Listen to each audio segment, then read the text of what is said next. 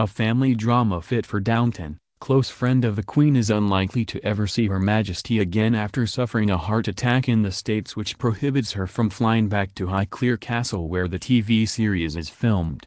The Earl of Carnarvon, whose family seat, Highclere Castle, is where Downton Abbey was filmed, is caught up in a real-life family drama. His mother, Jean, whose husband Porky had a close relationship with the Queen, is seriously ill after suffering a heart attack. However, she cannot return to Highclere, in Hampshire, from her native America because her medical insurance prohibits her from flying. She's not allowed to travel because her heart's not great. Her second son Harry Herbert, a racing manager, tells me. You can't insure her. Sadly, it means Jean is never likely to be reunited with her close friend the Queen, who no longer undertakes long-haul travel. It was with Jean, in Highclere's relatively modest dower house, that the Queen spent the weekend before her 90th birthday celebrations.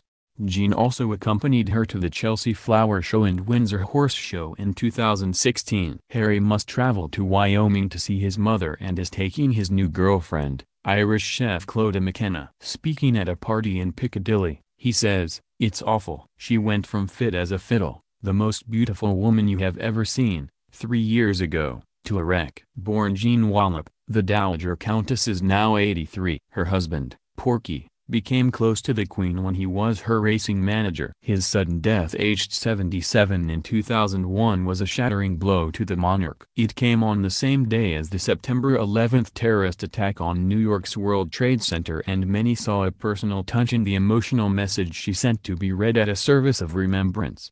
"Nothing that can be said can begin to take away the anguish and the pain of these moments," she wrote. "Grief is the price we pay for love." Marriage. Don't ask Knowles tells Harry. Former building site laborer Nick Knowles has become an unlikely friend of Princes William and Harry, even persuading the Duke of Cambridge to appear in a special edition of his BBC show DIY SOS, to rebuild a boxing club destroyed in the Grenfell Tower fire.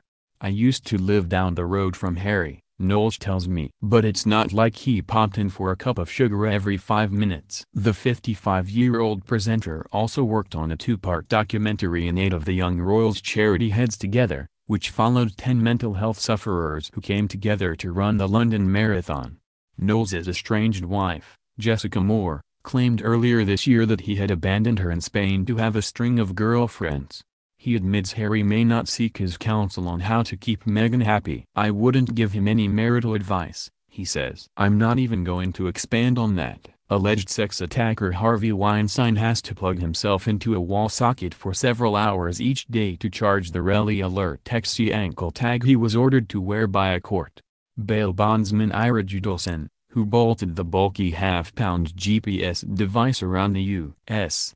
film mogul's ankle, says, he can sit on the couch and watch a movie. When interfered with, the device emits a loud siren sound. If only Weinstein's actress accusers had been wearing one when they sat on his couch. Grandpa Mick's little rocker Ray. Sir Mick Jagger's grandson Ray, who turns 4 this month, is clearly hankering to be center stage. The singer's jewelry designer daughter Jade Jagger, 46, took Ray, whose father is graphic designer Adrian Filari, with her to watch the Rolling Stones perform at London Stadium.